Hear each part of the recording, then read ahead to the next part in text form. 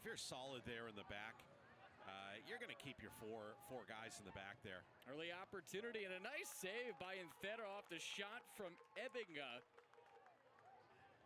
Ebbinga stepped on the ball. Crossed in and headed and saved by Inthera once again. How about the start for him in net? Little give and go action back toward midfield. Goldman has it again. Goldman, chip shot toward the net and hits it off the crossbar and it's back in. Wildcats take the lead. Goldman there to send it in. His 4th goal of the season, and the Wildcats take a 1-0 lead. That ball sent across the pitch by Heffes to the far side. Wildcats looking to tack onto this 1-0 lead. Sent inside the 18, shot sent on net and saved by Wood. Oh, Kamal was right there.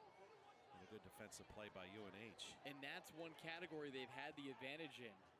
Short pass sent in, and what a save by Inthera. Smacks it away.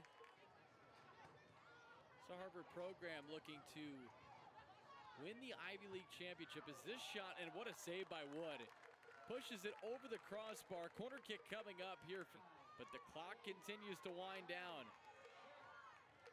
Make it 5 consecutive W's for the Wildcats over the Harvard Crimson. They win this one 1-0 and improve to 5-1-2 overall in the season. The 24th ranked Wildcats got a goal from Eli Goldman in the 9th minute of this match, and that was enough as they earned the victory over their New England foe.